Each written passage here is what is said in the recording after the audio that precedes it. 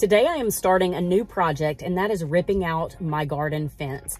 I was given the greatest gift in free fence post and fencing from my friend Pete, who you met in a prior video on the planter box that he built.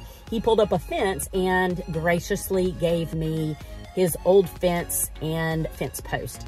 So here is the fence material that Pete so graciously gave me, and the wire. And so this is what I'm going to use as my garden fence. So because I have been given this great gift of 21 fence posts, I am now able to quadruple the size of my garden. And so today I'm going to start that process. I am at Lowe's, and I am actually going to go in and pick up some wooden stakes, some string, a post level, and then so I'm going to take you along with me on this process, and we're just going to start talking through that process. I'm going to document the entire ripping out the current fencing and then starting and building a new fence. I have never built a fence before. My husband is a head football coach of a high school football team here in North Carolina, and so he has known how to lay out a football field. He lays it out and paints it. And so he is the genius behind how we are going to lay out and plan this fence. So thank God for him. And now we're gonna run into Lowe's and just get a couple of things. So I'm gonna take you along on the fun day of running errands in the rain.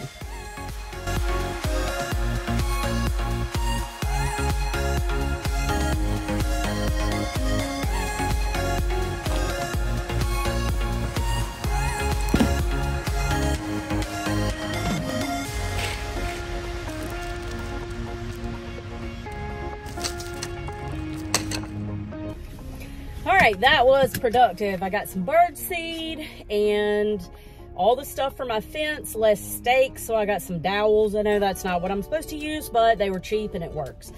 So now we're gonna head home. I'm gonna show you the project and how it is that I plan on going about it with my husband.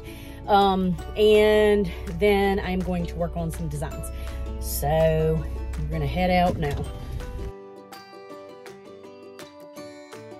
So first I start by laying out little flags every 8 feet. That's where I want my fence post to be. And so I know it's a little bit hard to see, but I will show you up close in just a minute what I'm doing here.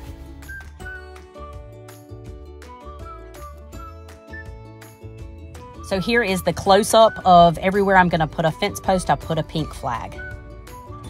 So here is a view of the garden as it stands right now. We are going to pull up the small fence that my daughter so kindly calls the graveyard garden. And we are going to get rid of the railroad ties and take down all of the fencing, obviously. Then we are going to move the swing set back near the trampoline. And the garden will become where all of the pink flags are, as I said. The greenhouse will be incorporated in this fence. And this is the corner. Okay, so we have our fence layout laid out for the most part. This is a corner on the other greenhouse. Here's my assistant. Actually, that's the leader of how we do the fence because he's showing me how we line a football field. And then every 8 feet where the pink flags are, that's where we're gonna put fence post. Then we're gonna put a gate here. So we're gonna spray and then we're going to dig the holes. All right, so next up we are ready to dig the fence post holes.